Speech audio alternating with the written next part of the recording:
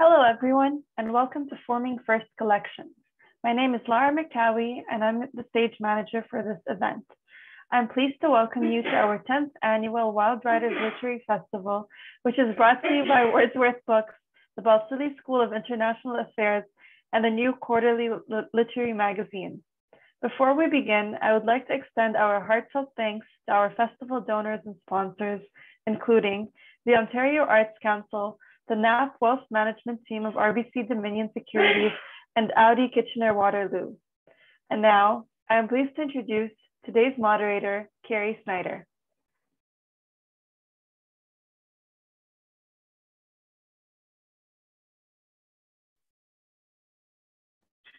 Classic.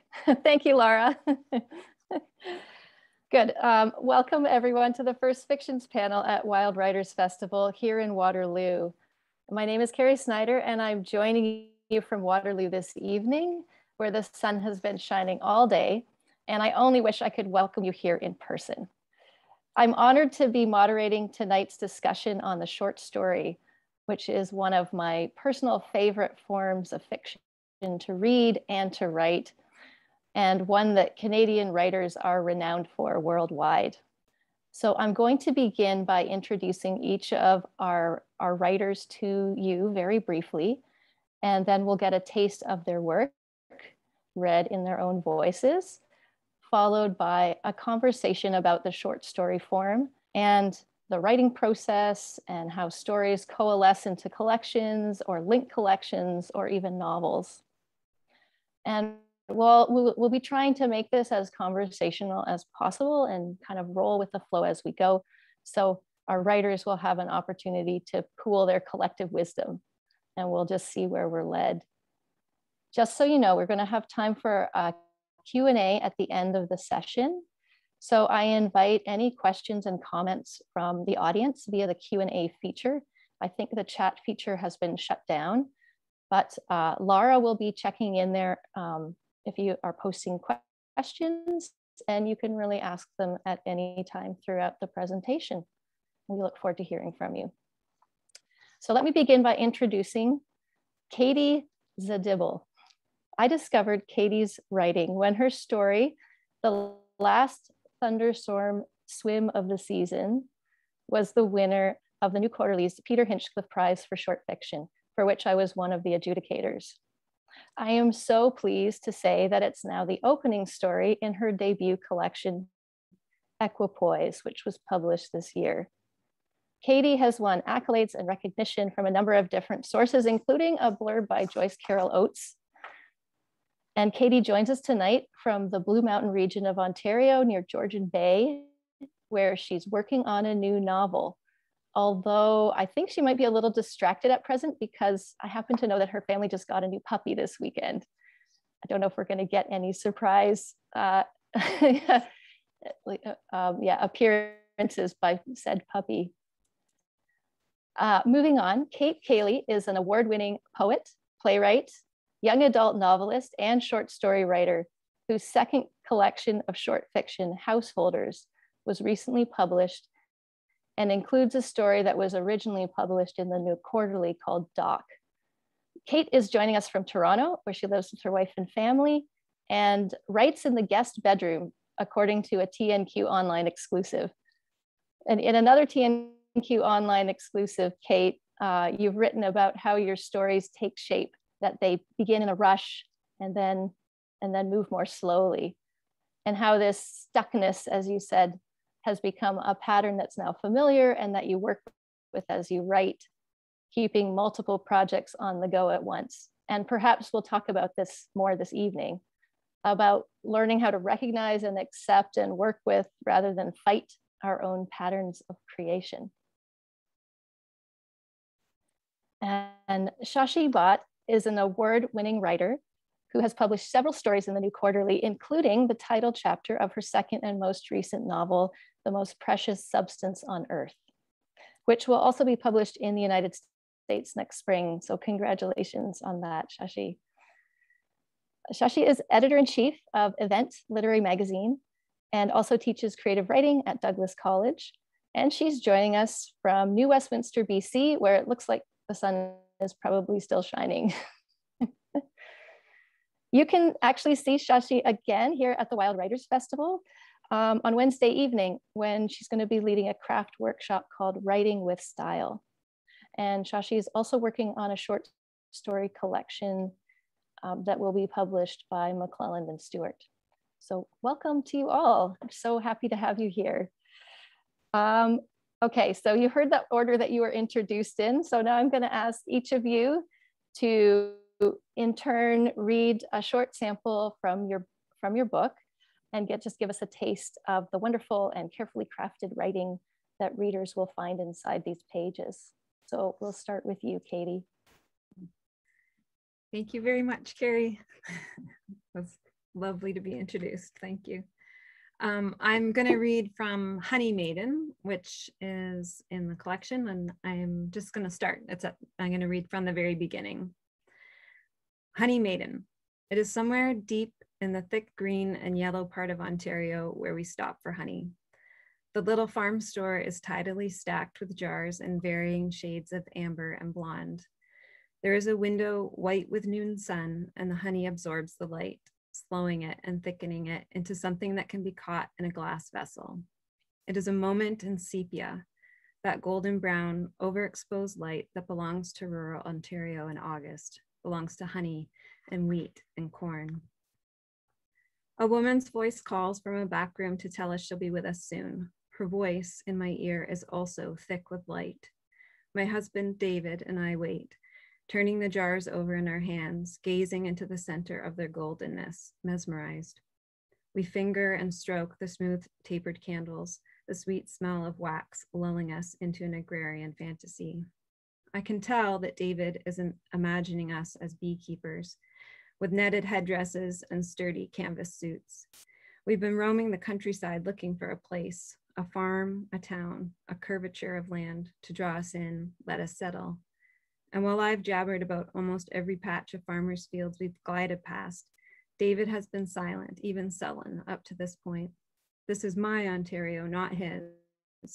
The part where there is only cornfield, occasionally spliced by towns that consist of nothing more than two dirt roads passing through each other for a brief moment. A woman comes out from the back room, the fully expected farm girl in the flesh, complete with cheeks fuzzed and pert as peaches, brown eyes that seem to snap. She wears cut-off jean shorts hemmed with tidy straightness and a man's faded dress shirt rolled to the elbows. A pin at the pocket boasts, Verna County Fair, gold medal honey 1991, last year. Attractive in an unembellished way, she's about my age. What can I do for yous now? She asks in the local vernacular, but without the local twang. In fact, her words seem precise, as though she's worked to clip the curved edges from them. David looks at her. Do you own this farm? His tone has an accusatory edge. She blinks. With my partner, yes. It's pretty. She stares straight at him, and I know what she means by it. Only city people would call a farm pretty. Would you like to buy some honey? I'll stop there.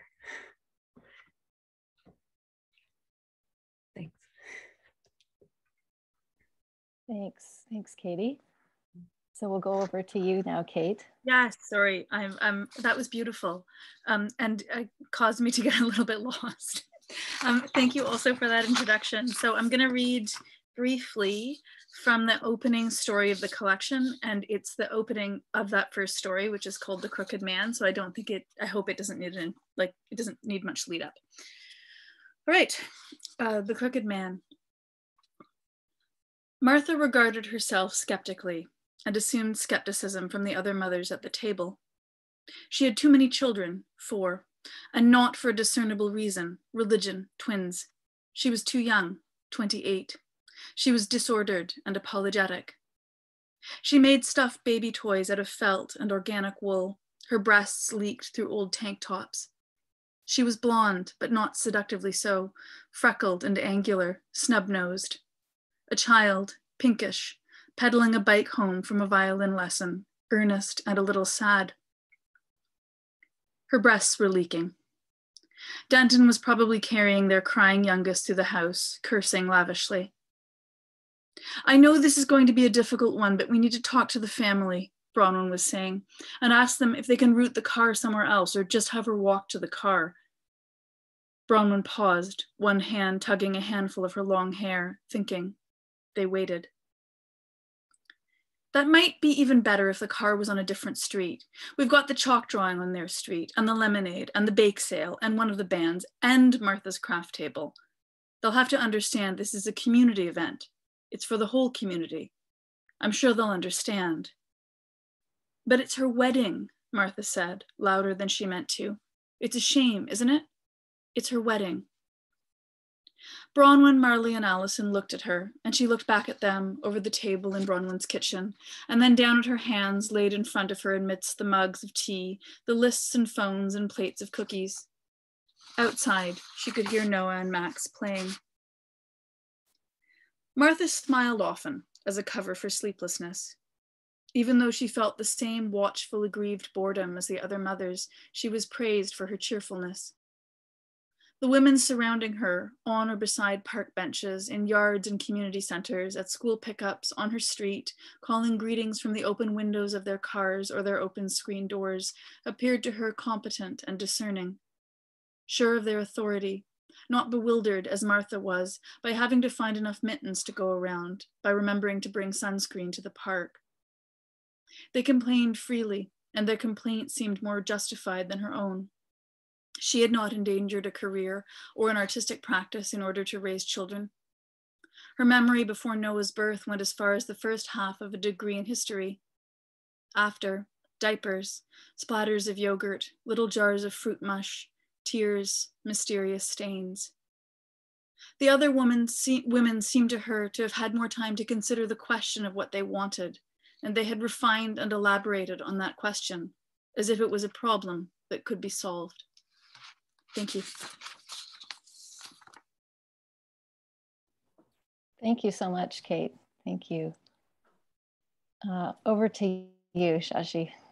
Thanks. Those were such good readings. And thank you for the introduction, Carrie, as well. I'm going to read the opening of a story called Facsimile. I'm originally from Halifax. I type and then delete. Halifax born and raised. I type and then delete. I used to be a high school teacher. I type and then delete. It's 3:30 p.m. at Uncommon Grounds, my favorite coffee shop in Halifax because of how big the scones are. My laptop is open in front of me, a Dell Inspiron I just ordered on sale. With one hand, I'm crumbling my cheddar chive scone, while with the other, I work on my dating profile. I wipe crumbs on a napkin before opening a photo in Photoshop. It's one of the few pictures I have of myself, because usually I'm the one holding the camera. In this photo, I'm standing on the Halifax waterfront, smiling blandly. A tall ship casts a shadow over me, its spars decorated with festive, multicolored pennant garlands. I search online for an image of a shark, extract it from its background, and paste it onto my photo. Then I clone stamp and blur and filter until the shark looks like it's really there, eager-jawed in daylight, leaping over my head towards the ship. This will be my profile picture. My hopes are that it will make people laugh and that it will start conversations so that I don't have to. I get up, toss my napkin in the compost, put my empty plate in the bin for used dishes, and head to the washroom. When I return to my table, my laptop is gone. As a Haligonian, I trust other Haligonians. Maybe not every Haligonian, but Haligonians as a group. Halifax is a city where everybody's on a first-name basis with Glenn the busker, who plays the accordion from his electric wheelchair on a corner of Spring Garden Road. Where folks wave back at the Harbor Hopper, the amphibious tourist vehicle full of Americans on a cruise ship's excursion. Where a city bus driver strums a ukulele to entertain passengers at long red lights. Where Global News featured a story about masked men wandering the city performing random acts of kindness. I always thought Haligonians would watch my stuff when I went to the washroom.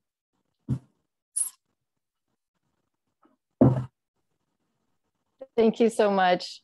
And I remember reading that and thinking, oh no, that's like writer's worst nightmare.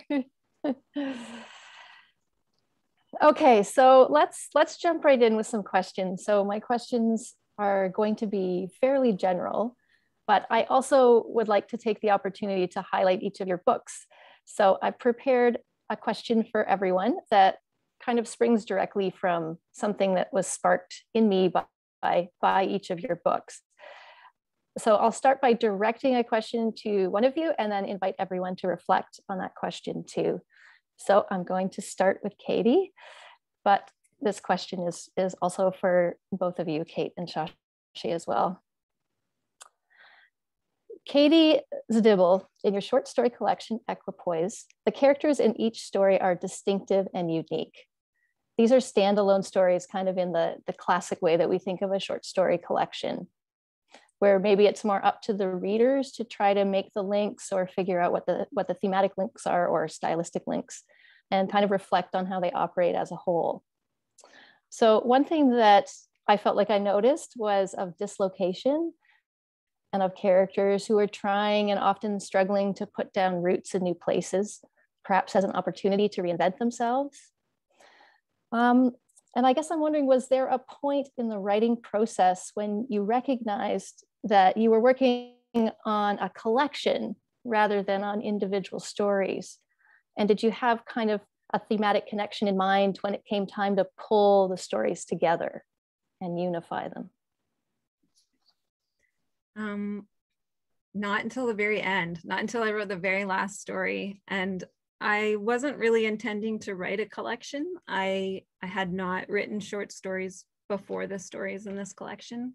I started them about 8 years ago, and I was living in Whitehorse at the time and had joined a writers group.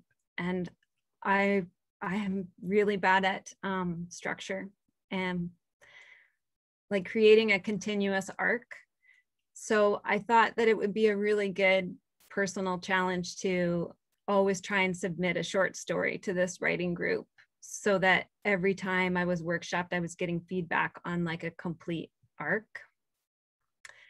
And then like a few years into that, I realized that I had a lot of short stories, but it kind of surprised me a little bit because I hadn't thought of writing short stories or writing a collection. I often would start pieces and not finish them, but assume that they could eventually become novels, or I wrote articles and sometimes poetry. But I really love short stories and fell in love with writing them. And I think partially because it is so hard for me to create a whole story with a satisfying shape in such a small block of text. And I really like that challenge. But I really just wrote about 10 short stories, and the 10th one was the title story, Equipoise. And I had a weird moment where I wrote that word equipoise into the story, and I had this like mental image of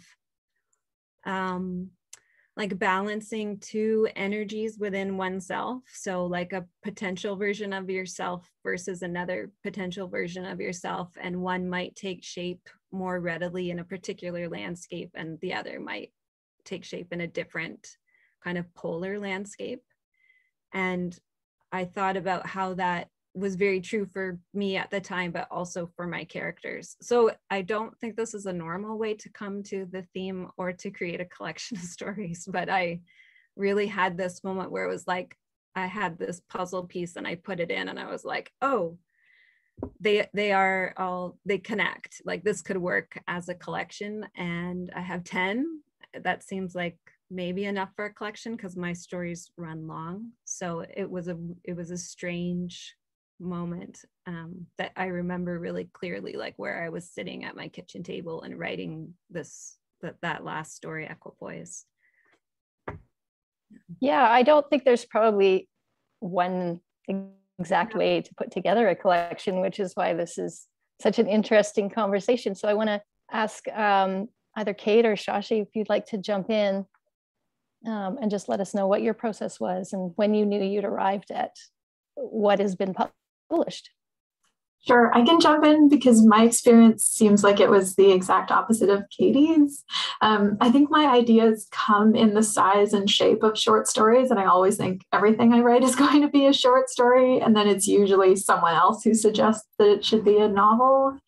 And with this book, like now it's, I guess, I think of it as a novel in stories, but it did originally intend to be a short story collection. And it started out as just one short story that I wrote because I had to give a reading at a bar in grad school. And all the stories I was writing for my MFA classes were very serious, descriptive stories, but I didn't think they would go over well as like a public reading, mostly because the audience was our like 19-year-old pre-med students who didn't write or read fiction. And I just, so I intentionally wrote this voice that was like young and accessible and used a bunch of pop culture references and jokes. But then I knew that at some point I wanted it to have a shift or like to turn towards something dark and uncomfortably real. And that became the first chapter or story of this book. And then I just really liked that pattern for a story. I had never written in a voice like that before, and I liked the ability to play with tone and emotional range. So I wrote a bunch of stories. They all happen to be like first person present tense stories circling around the theme of a woman's silence. And then I just kind of was like, oh, these are all the same woman. Let's call it a novel. Wow. I really love that. The idea of like writing something for this very particular audience. That's great. I feel like for this collection, it had a weird trajectory because I had published a first collection and then had the feeling that what a real writer does is then write a novel. So I tried writing a novel for 4 years. And I did love that novel, but it never quite worked. And I loved it a lot. Like sometimes I feel the sadness for it. And realizing that the novel wasn't working and partly to procrastinate, I kept writing short stories and then realized that I had a collection. And then actually after the collection had been accepted by the publisher, started taking out pieces of the novel and making them into short stories. So what started out as an unlinked collection actually kind of ended up as a semi-linked one, which was great because I strongly identify with not being good at structure, and I don't even quite know what structure is. I was just reading something by this American short story writer who's quite celebrated, and he said very confidently that like a short story breaks down as 3 sections of 3 parts each, and he had it all sort of graphed. And I had a moment of thinking, oh, should I be doing that? And I was like, I have no idea how.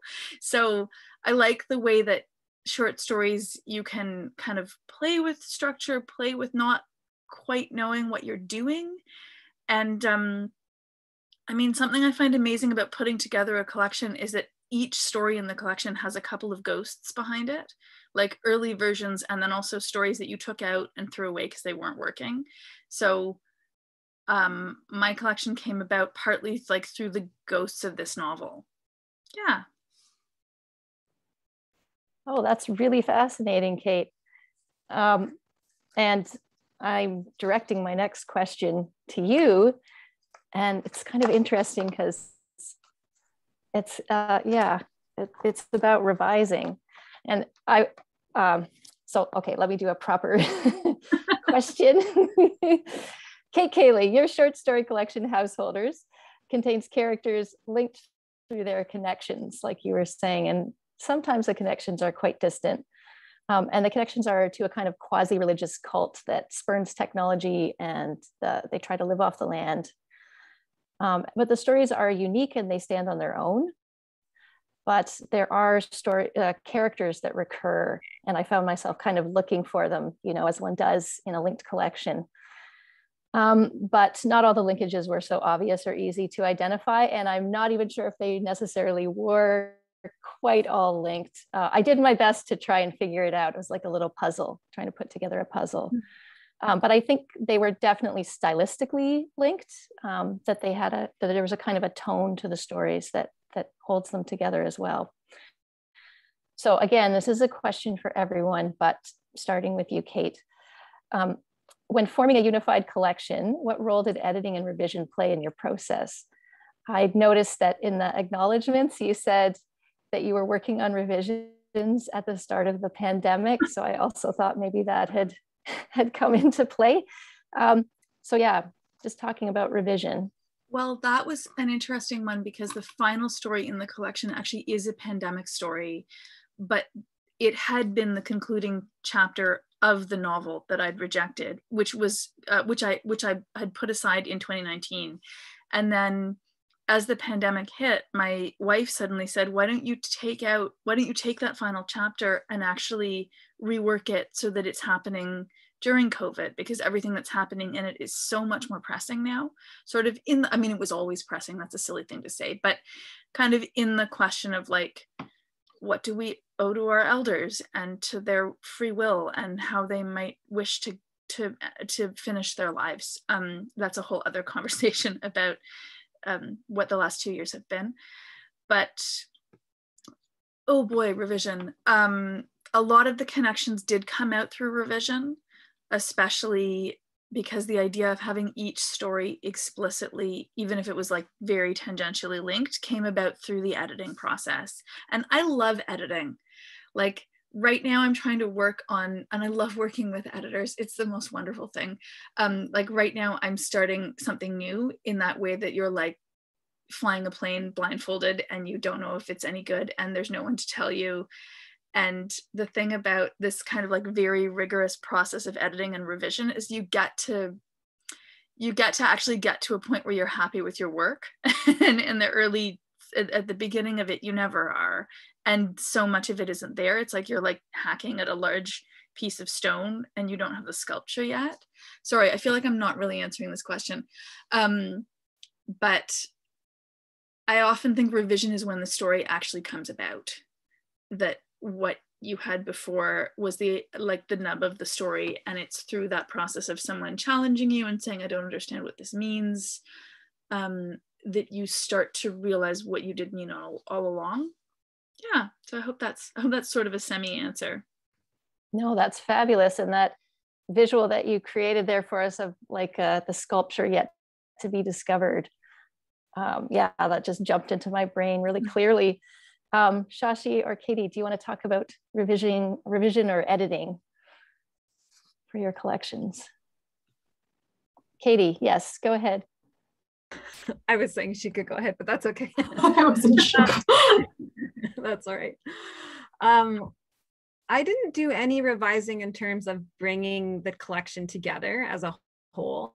And actually, that didn't really occur to me. I think that once I had completed the stories, I realized that they were representative of a theme of balance that worked in that time of my life. Like that, I was really focused on where to live and how to be. And that just kept coming out in my stories, as well as like being between roles, because I had my kids during the time that I wrote. Like my kids are small and my first was born basically when I started writing this collection.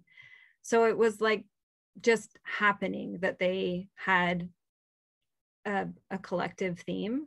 But I too love revision a lot. And I read an article, which I should be able to say who wrote it, but maybe I can put it up in the notes after. But I really started to love revision after I read this article about how when you write your first draft or a couple of first drafts, you then like go in as the reader to try and decode what the story is telling you. And the question that the article poses is, what is the story that your story is trying to tell you? And I love that moment where I've written something and who knows where it is coming from. I had a small grain of an idea and I started, and then people arose and things happened. And then I have about 20 pages. I seem to write in 20-page blocks. And then I go back and I think, what is going on here? Why did I write this? And what is it? What's the urgency here? Like, what is it that I really want to get at? And it's hard to uncover that, but it's so interesting to me. It's like detective work. And, you know, part of me always wanted to be a detective when I was little. I was like, definitely be a writer, but a detective on the side would be really great because you get to put all these clues together. So I love that with stories and other people's stories too, but in your own, you have that satisfying moment of like, oh, I didn't realize I was tapping into this issue, this unresolved issue, or this question I have, or, things just suddenly become clear after you really dig into that revision process. So I enjoyed revising so much, one story after another.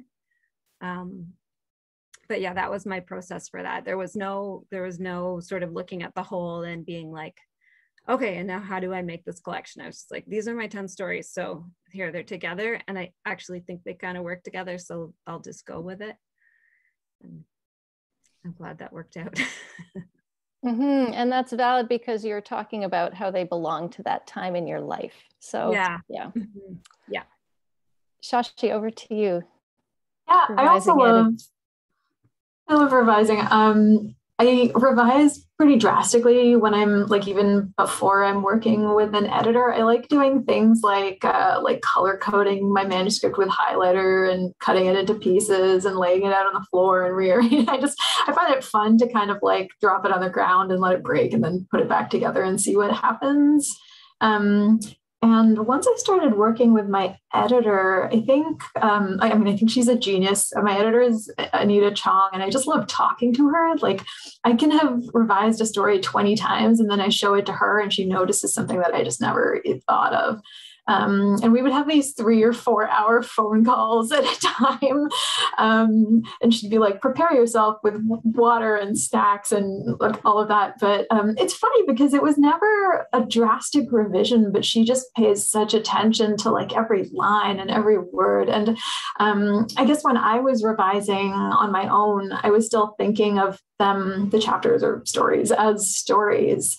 Whereas when I started working with Anita, it was like we were moving it more towards being a novel. So a lot of the edits I made then were kind of strengthening the spine of the book or creating mini character arcs, because I would have characters who kind of appeared and then maybe reappeared, but they didn't have their own arcs. And my book is about a woman, people keep calling it a coming of age story. I don't know if it is. To me, I don't think it's a woman finding herself so much as a woman losing herself. And once I knew that, and then I started shaping mini arcs within the book, I started thinking about how do these other characters' arcs parallel hers? And she has a best friend, for example, and I think her arc is almost a kind of a parallel echo of the main character's arc. So yeah, a lot of the revision was just trying to reframe it as a novel for myself. Okay, well, that leads us really nicely into my next question, which is for you, Shashi. And it's about your novel. And I asked, do you want it to be called a novel in stories? It's you could read it either way, I think. I did question, should I be calling these chapters or stories when for this purpose? But I think either works, actually. Anyway, your novel, The Most Precious Substance on Earth, delves into the storytelling opportunities offered by different mediums and technologies. As your narrator, Nina, who loves books, but also loves watching TV, she moves from interacting in an early internet chat room as a grade 9 student to meeting her blog's troll as an adult aspiring writer. And it seemed to me that you were exploring these different means of communicating, of reaching out to the world, ways for characters to tell their stories and write their fictions and to share them in a public forum one way or another. There were Toastmaster speeches, there's Facebook, there are, poems written in high school creative writing class. So again, this question is for everyone, but I'm going to start with you, Shashi. Reading your novel got me thinking about why we persist in communicating through this old-fashioned medium, specifically books. These long strings of words printed on paper, bound, and then distributed. A technology that was developed in the 15th century. What is the endurance of the printed word? And maybe also a fiction? And what draws you to writing books in particular? Yeah, that's such a good question.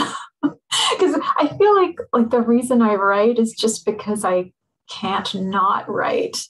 And And like, I'm also, I mean, I admit I watch a lot of TV, I listen to a lot of podcasts, I do all of those other things, but I can't imagine myself creating a podcast or creating a TV show. I think like nothing makes me happier than writing. And like I love the feeling of being immersed in a story, like where you're walking around and everything in your day could potentially become like, could enter your story and become a part of it, and just like seeing the world through that lens. I don't know if that's how podcasters think or TV writers think too, but for me, all of those thoughts I have just kind of seem to like direct themselves into fiction. Yeah, sorry, are you, Shashi, are you? Oh yeah, go ahead. So it's so hard with this online thing. Sometimes I feel like I don't have a good answer to why write books, because I don't know, I even, our experience is so mediated now, though maybe I hope that's why. Like, I like the idea of using this ridiculous, semi-obsolete technology that does actually unite you with, like, you know, a couple of thousand years of history, in terms of how people like, obviously books originally were also themselves a technology, and like I've read fascinating things about the hysteria around the popularization of the printing press, that it would be too easy, too many people would be literate, oh my goodness, it's all going to fall apart, and then it sort of didn't, which makes, like, cheers me up around like my own hysteria around like how online and mediated and fragmented and just like my attention is shot. But there is a stillness to books and a like a length to them, and a feeling that you are actually communicating in a traceless way, because everything else is leaving a trace now, like this weird like long tail of everything you have ever said or done, and it's like semi-monitored in all kinds of strange ways. And the idea of this, like, I don't actually know who's reading the book. I mean, I guess I could have a sales record, but even that wouldn't tell me very much. And I don't even know then if they've read it. It's not like you get the notification saying they actually read it. And I love that, the intimacy of that and the mystery of that. And also, I remember thinking, I think a lot about how I'm like irrevocably a 20th century person, even though assuming and hoping I live a long life, like almost all of my life will actually have been lived like in the 21st century. And yet I still feel like sort of aligned, like wistfully aligned to the 20th century. So that's not really an answer either. But I want the book to endure, I guess. And I kind of think it will. We've had too much time with it for it not to. Yeah, I hope it endures too.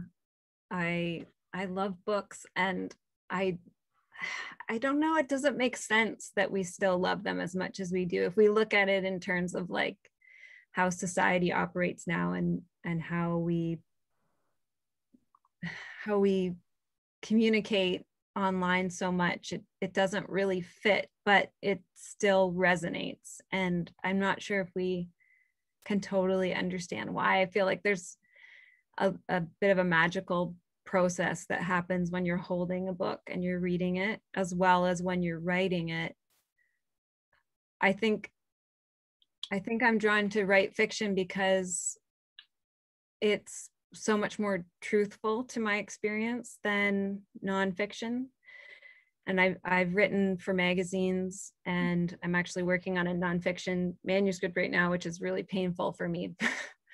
I'll never do it again, because fiction, I feel like you're able to shape what can't be seen with your words in a way that is, to me, feels like the most honest way to live, to express how life feels. And it's not direct, you know, like poetry would be maybe even more honest. It's so indirect, but bang on to the experience in a way that I don't think would come across the same in like Twitter or, you know, other forms of online communication, there's something about, like Kate said, the slowness of the book, but also the physical, it's paper and it's like old and ancient feeling. And we go way back with the book. I think that's sort of imprinted somewhere in our memory, that something happens when you like physically hold these bound papers and you engage with that in a different way. And I think we do also engage with fiction in a different way than nonfiction, although some nonfiction is quite beautiful and poetic. But yeah, just the way that, yeah, I'm trying to avoid saying the word magic again, but I do feel like it's a magical experience. I can't articulate it, but I just know that some sort of like alchemy occurs. And sorry, can I add onto that just one sentence? I'll try to make it one sentence. I actually feel like there's something in like the rhythm of sentences that makes you very aware of the reality of other people. Mm-hmm. Like in a way that you're really getting into the consciousness of someone else. Like, mm-hmm. in a way that sometimes I like have this like despairing sense that happens to me more as a reader than it does in my life. Mm-hmm. And that feels like something that books do in a way that a lot of other more like technologically aligned forms of writing don't do quite as well. That mm-hmm. you have to like breathe and stop and settle in to like the strange rhythm of someone else. Like it's like the thing that makes it okay that you only get to be one person. Your whole life. Like you have this form where you take a break from that in a way that's not superficial. Mm-hmm. Sorry, that's a bit redundant, but there you go.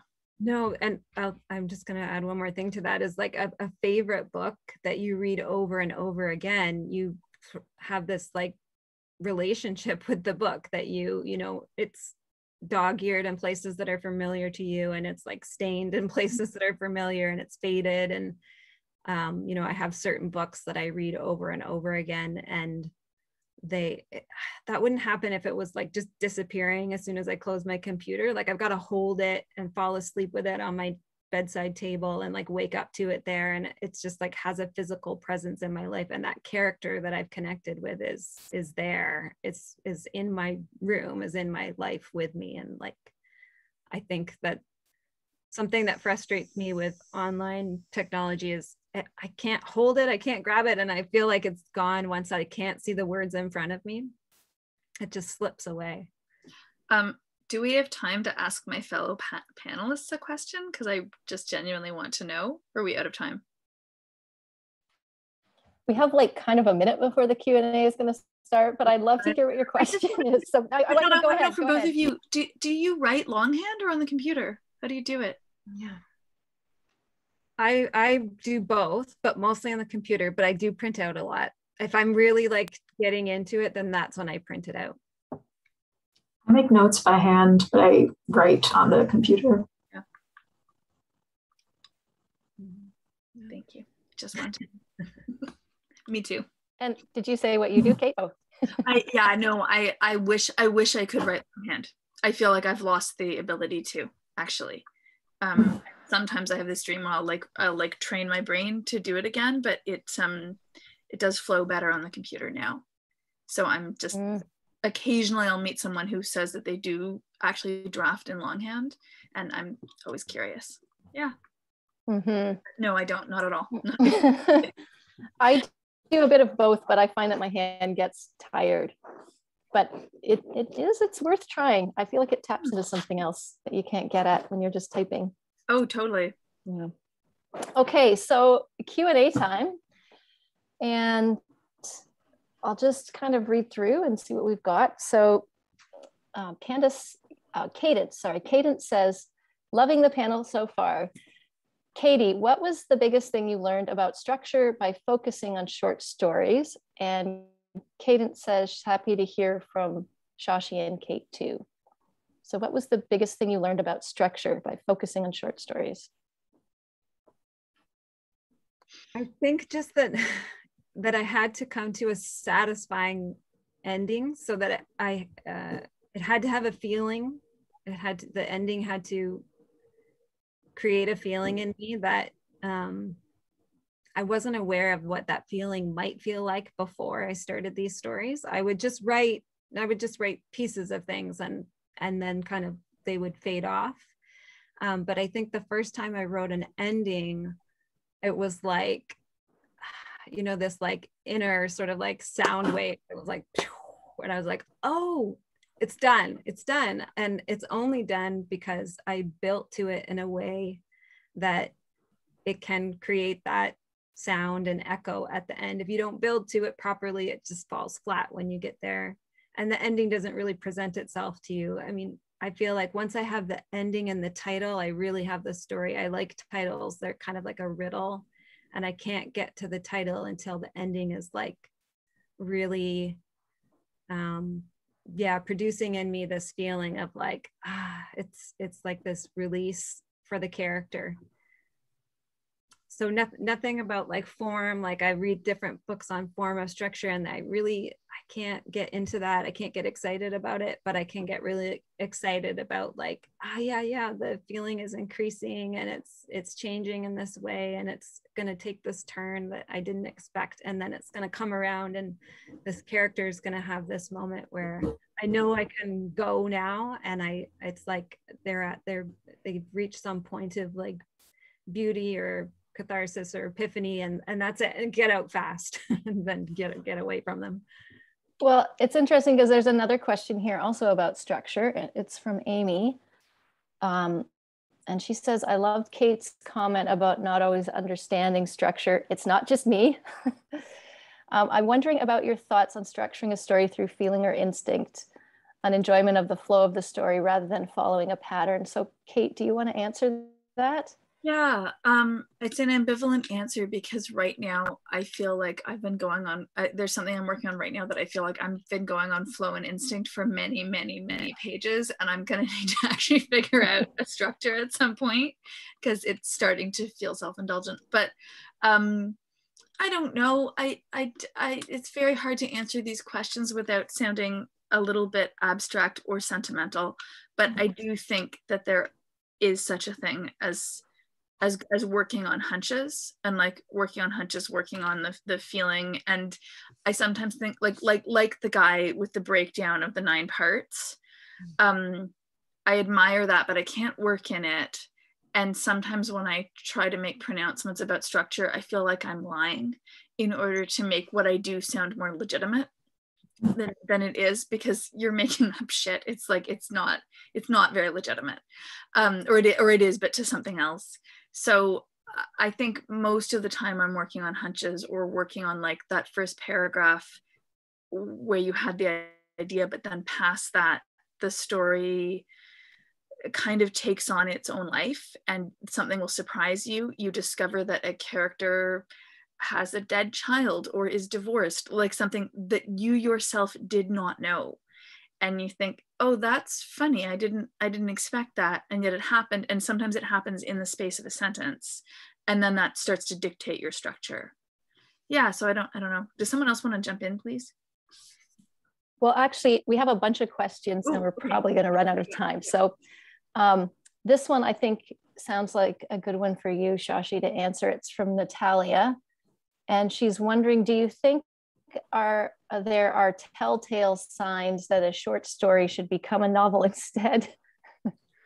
Well, for me, it was like I had all of these stories and was thinking about making a collection, and then like some of them were really similar in like point of view, voice, and theme. And then there were a couple of weird outliers that were like vaguely speculative or in like omniscient third or second person or whatever. And like, I think the only reason it became a novel was because so many of the stories were so similar that if I had made it into a short story collection, it would have been too homogenous.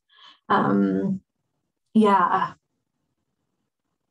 Actually, that's a really interesting observation, maybe about the distinction between a novel and a short story collection, is that in a sense, a short story collection can't be same story over and over and over again. Yeah. And but now that I'm a novel kind of is. like now I'm working on a short story collection that's not linked and not going to be a novel. And like, that's something I'm really thinking of, is how to balance like point of view and theme and different ages and genders of narrators and different, like, I don't want it to feel all the same. And I'm finding that really challenging, actually. And figuring out how to put them in order is a whole other challenge. Okay, so I know there are writers out there who have questions for you specific to publishing. So this is from Megan or Megan for everyone. How many of the short stories in your collections were previously published in literary magazines or won awards? How many of the stories in your collections were new content? And is there a golden ratio according to agents and publishers? So it's kind of a three-part question. Does anyone want to jump in? I think we'll have to be pretty brief with this one, but Kate? Sure. Okay. In this current collection, only 3 had been published before the collection was accepted for publication. I already had an agent who had very patiently gone through so many drafts over 4 years of the novel that then no one published. So she was already there. One had won an award, and and not much was very new by the time the collection was put together. There were much of it was material that was like heavily reworked, but it was all several years old. Yeah. Katie, you're nodding. Do you? Oh, yeah, I think 5 were published, 5 or 6 in different literary magazines. A couple award winners, a couple shortlisted, a couple nominated, and then the collection itself, like as soon as I finished that last story, I sent it to the HarperCollins UBC Prize contest, and the collection was shortlisted for that. So then from there it went to my publisher. So nothing new was added after that. I don't know if there's a golden number. I feel like I get different numbers told to me. So I don't know.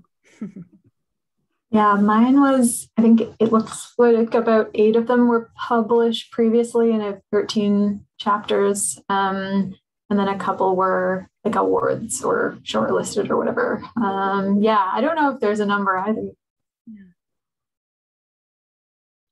No, it's probably a bit more of a, there's not like a formula. If an editor loves your writing, then they'll take a leap. Probably you need the editor to really connect with your work. That's kind of where the magical thing happens. Like you were talking about, Kate, how much you love your editor.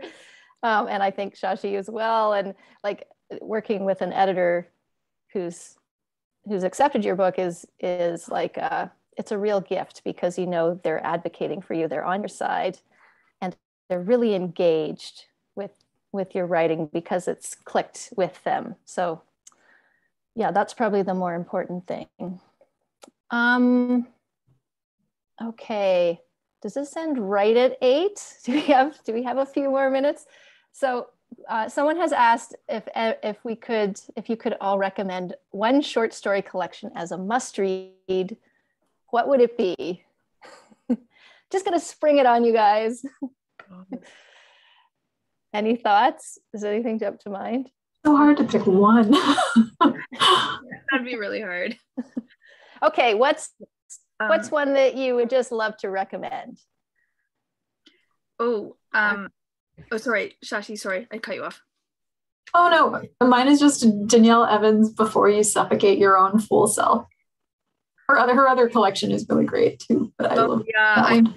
I'm reading her other collection right now, and she is so good. She's phenomenal. Anyway, sorry, but anything by Alice Munro.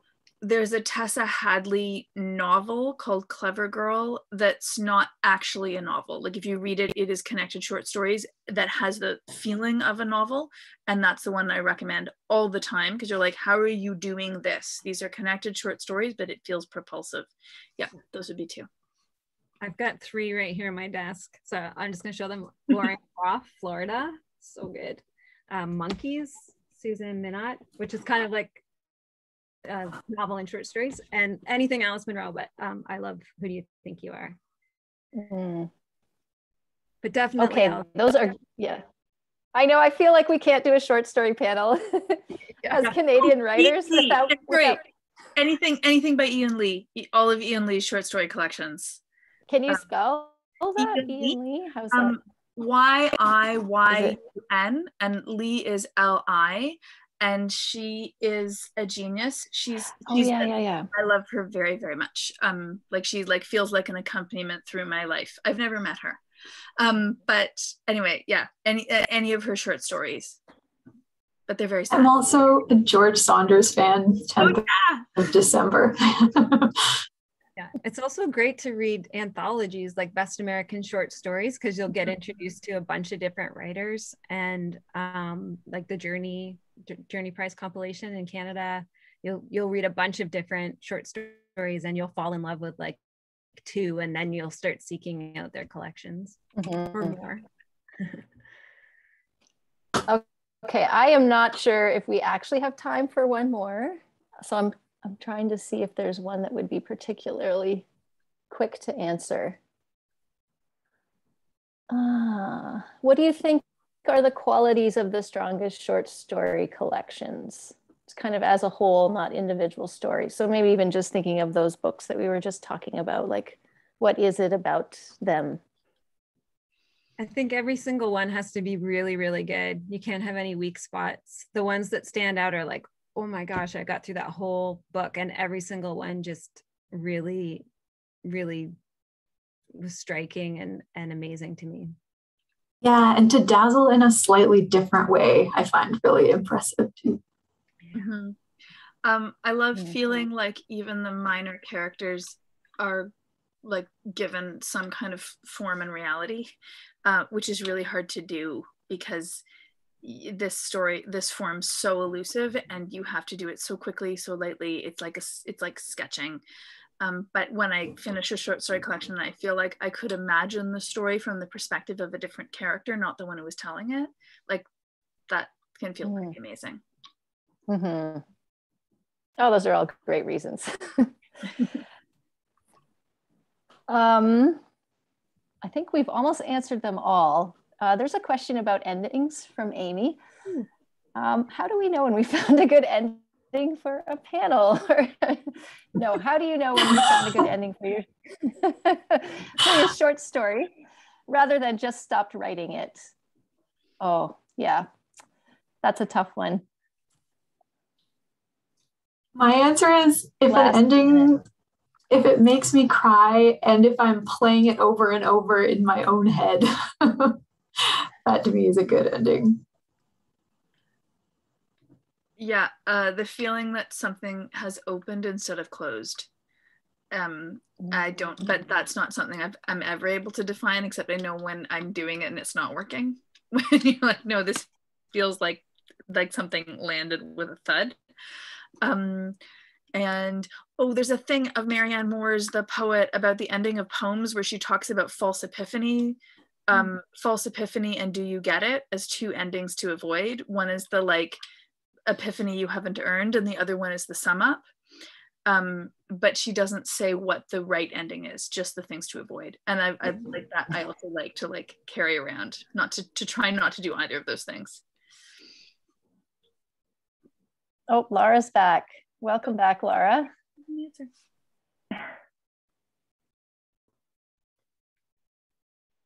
Shall we end on the note of the ending that opens rather than closes, and hope that you all go off into your evenings with your minds opened and thinking about short stories and thinking about why you love them so much. And thank you all for this conversation. And I just want to say it's such a pleasure to get to ask the questions that I want answers to and to hear you talk about your thoughts and ideas, because I love books and I love writing, and that's what this is all about. So thank you all very much. Thank you, Carrie. Yeah, thank you. Thank you, everybody out there. Yeah. Okay, take care. Thank you so much, all of you. This has been a lovely talk to listen to, and honestly, just wonderful hearing you converse and talk about writing in all its different manners. In closing, I want to remind our viewers that all the writers' books are available for purchase online from Wordsworth Books.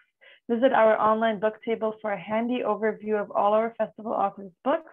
Don't forget the next Wild Writers Literary Festival event is tomorrow, titled Making a Living as a Writer at 7 p.m. Thank you so much for attending today's session.